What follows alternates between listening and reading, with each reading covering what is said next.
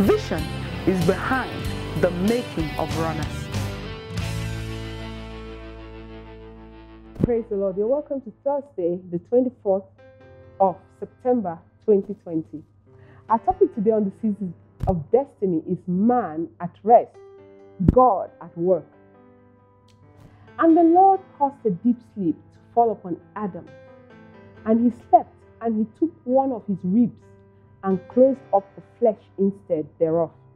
And the rib which the Lord God had taken from man made he a woman, and brought her unto the man.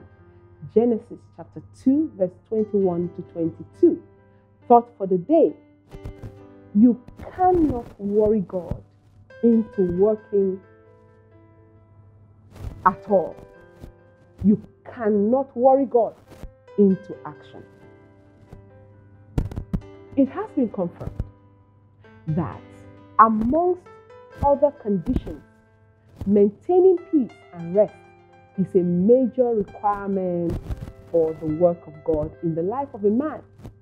Our anchor scripture reveals that God had to put Adam to a state of rest through a deep sleep before creating Eve for him. This means peace in man is needed for the working of God. It is when a man goes to rest that God goes to work. Rest here does not mean a state of irresponsibility, physical inactivity, or indolence, but the absence of anxiety. When man goes to rest, God goes to work. For as long as you are busy with worry, with pressure, with tension, you will find it difficult to attract God to work in your life.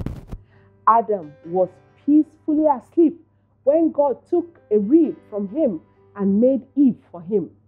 Genesis chapter 2, verse 21 to 22. The way a child would sleep peacefully, that was how Adam slept, and God went to work on his behalf. The same state of rest happened to Peter in the prison in Acts chapter 12, verse 5 to 8.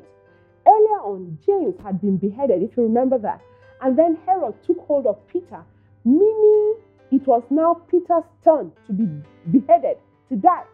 But despite that, Peter fell peacefully asleep in the prison while waiting for execution the next day in Acts chapter 12, verse 6. That is, they were to behead him the next day, yet he fell deeply asleep the very night before. People do not sleep when they are about to be executed the next day, but Peter was sound asleep by the peace of God that passes all understanding. The senior pastor, my husband, has preached this elaborately in a message several times. So, beloved, you cannot worry God into working. You cannot worry God into action. Exodus 14, verse 13 says, And Moses said unto the people, Fear ye not, stand still and see the salvation of the Lord. This means if you remain calm, you will see the intervention of God. So stand still would mean calm down. You are under too much pressure. You are under too much tension. Just calm down, okay? 2 Chronicles chapter 20 verse 17 also says, Ye shall not need to fight in this battle. Set yourselves, stand ye still, and see the salvation of the Lord with you, O Judah and Jerusalem. Fear not, nor be dismayed. Tomorrow go out against them, for the Lord will be with you. Beloved, say to yourself, stand still. Say it. Calm down. Great. In Jesus' name, indeed, as you calm down and stay still, you will see God at work in Jesus' name. Remember this, you cannot worry God into working, and you cannot worry God into action. Praise the Lord. What's our assignment today? Number 1, make up your mind to be at rest so that God can work in your life. Number 2, refuse to be anxious about the situations of life. And number 3, cast all your cares upon God, for He cares about you. Praise the Lord.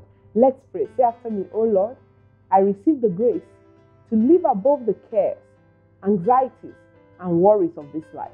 I receive the grace to rest so you can walk in my life, oh Lord, in Jesus' name. Amen. Praise the Lord. Hallelujah. I'm excited. I'd like to lead somebody in praying and asking Jesus to forgive him or her his sins or her sins. And you want to do that, simply pray this afternoon. Say, Lord Jesus, thank you for dying for my sins. I know I'm a sinner. I need your help. Jesus, please come into my life. Be the Lord of my life. Wash away all my sins.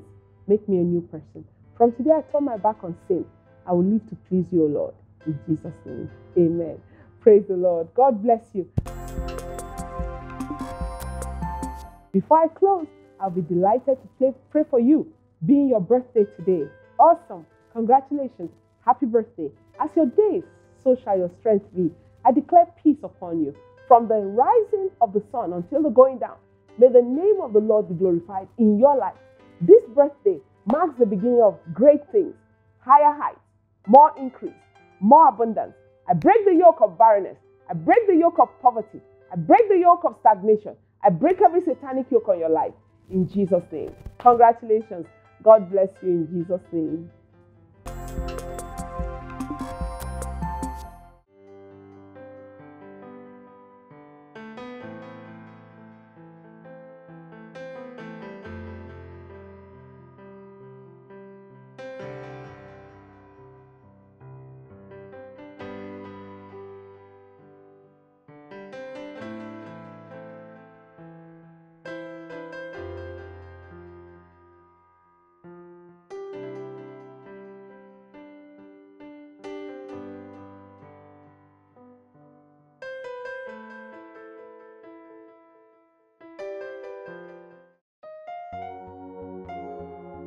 It is a place of revival. It is a place of His presence. It is a place